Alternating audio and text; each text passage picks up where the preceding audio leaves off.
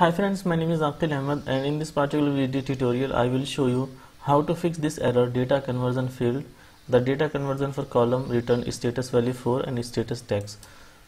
So the agenda of today's video tutorial is how we can fix the data conversion error in SSIS. So let's jump to the demo. In my D files location I got a file test_1.csv, and if I show you the data, so it's a CSV file and it contains data for person's ID, first name, last name, address information and country information. So we will be loading this data into a SQL Server table using SSIS, and then we will come across the data conversion error. So we will see how we can fix that error. So this is my blank SSIS package that I will be using today to write the code. Because we are going to load a CSV file into a SQL Server table, so we will be using a data flow task. So we can just drag and drop the data flow task into the control flow window, and then we can configure the data flow task. Because our source file is a CSV file, so we will be using the flat file source to read the data from a CSV file. Then we can configure the flat file source. We can make a flat file connection manager, and we can call the flat file connection manager as flat file. You can browse the file type is CSV, so we will select CSV file from here, and then we will select the CSV file and we can click on open. If you click on preview, so you can see that data looks good here, all the columns are visible and data seems good, so you can click on OK. Now you can go to the columns, and if you do not want to load data for one of the column, then you can uncheck any column, otherwise you can select all the columns and then you can click OK.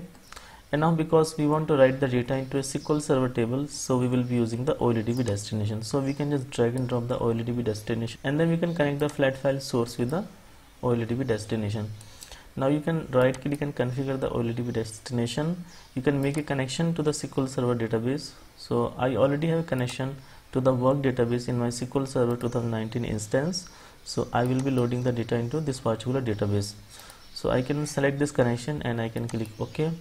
From data access mode, I will select table or view fast load because it does the bulk insert, and I want to create a new table for this particular file. So maybe I can call this the new table as country.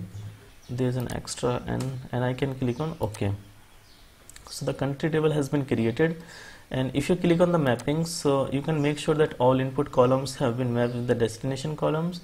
So this is good, and you can click on OK. Now if you try to execute the SSIS package, then you might come across the error that data conversion failed. So you can see that the package got failed, the data flow task got failed, and it failed on the flat file source.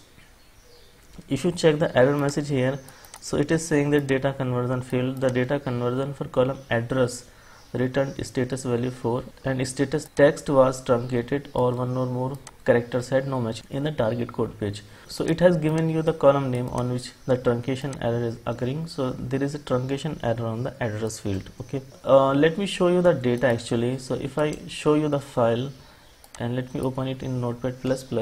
So if you check in the last row, the length of the address is very long.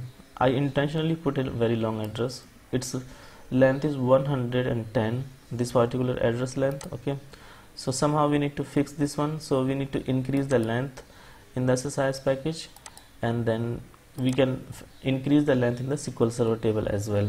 So to increase the length in the SSIS package, what we need to do, we need to just right click on the flat file connection manager, click on edit. Now you need to go to the advanced, and you can click on the address. So the default length of address is 50. So by default SSIS takes the data type and length as string 50 for all the columns. So if you want to change from string 50 to something else, then you can do that. So right now I just want to increase the length from 50 to maybe 150, and I can click OK. Now you can see there is an exclamation mark here that the data type got changed. So you can just right click on it and click on edit. So it is saying that the metadata of this particular field has been changed. Do you want to replace the metadata of the output columns with the metadata of the external column? So you can say yes, click OK. So this has been changed. Now you can see that we got the exclamation mark in the OLEDB destination because the length of the address has been increased to 150 in the source, but in the SQL Server table in the destination, the length of the address field is still 50. So that's why you are getting a exclamation mark here.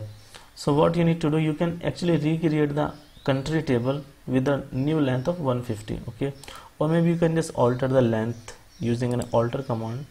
it's up to you. So maybe I can use an alter command here.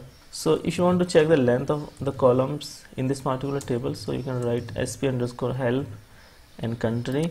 So this will show you the length of all the columns and their data type. So if you see for the address, we have the length as 50 and the data type is varchar. Okay, so we want to change it to varchar 150. So we can write an alter query here, alter table country, alter column address varchar 150. Okay, so this is the query that you can run, and this will increase the length of the address from 50 to 150. You can execute this query ran fine, and if you recheck the schema of the country table, so now you will find that the length of the address has been increased to 150 from 50. Okay, so if you go back to the SSIS package, so you will notice that still there is an exclamation mark on the OLEDB destination, and to fix this one, you can right click on the OLEDB destination, click on edit, and then you can click on OK. So this will actually refresh the metadata of the table. So now you can see that the exclamation mark has been gone because the source metadata is matching with the destination, and there won't be any truncation error now. So you can rerun the SSIS package, and now this time it should load the data from a CSV file into a SQL Server table. So now you can see that the package ran fine, and it has loaded everything from the CSV file into a SQL Server table. And if you want to check the data from the country table, so you can right click and select the data from it, and if you see the last line, so you can see that there is a very long address actually in the last line. So this was the address because of which the package was failing. Yeah, so I think that's it for today's video. Thank you guys for watching the video, and if you like the video, then please click the like button, do subscribe to our channel, press the bell icon, and click on all so that you will be notified every time I upload a new video. Thank you so much.